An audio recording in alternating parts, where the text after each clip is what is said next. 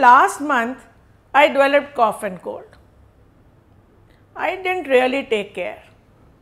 I just avoided very cold water and I thought it will be fine on its own, but it didn't. After 2 days, I developed fever. Fever was very high. It even went up to 105. And next day I was normal. Again, third day there was fever. So when the doctors checked it, they said it could be malaria. I took medicine after the blood test and say after about 10 days I was hale and hearty.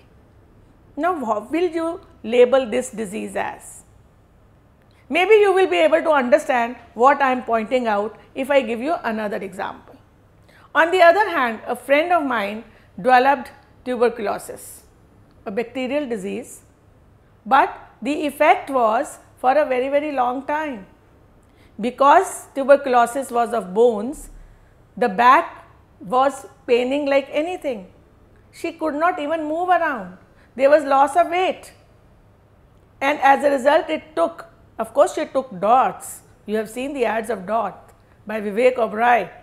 If DOT you don't remember Vivek Oberoi, you must be remembering, because all the superstars are heroes these days.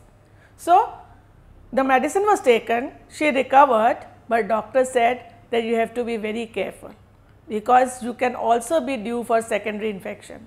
Your immunity has gone down. From immunity, I remember there is a disease which is concerned with immunity. Have you guessed? AIDS. AIDS is complete breakdown of immunosystem. Now, how will you label these two diseases? Normal cough and cold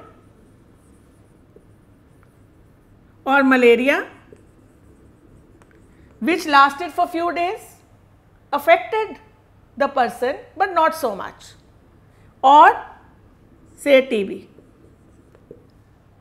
or AIDS. Now, these type of diseases are called acute.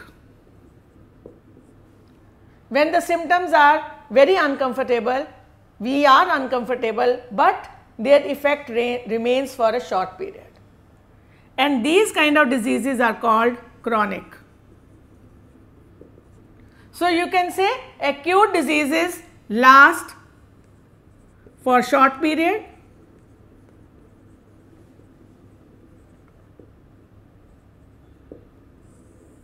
while the chronic diseases last for very long period.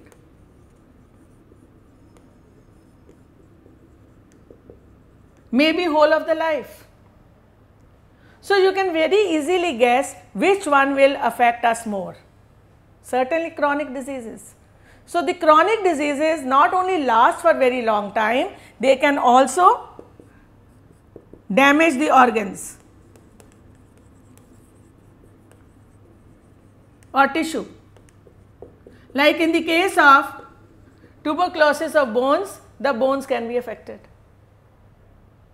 So this is what is an acute and chronic disease.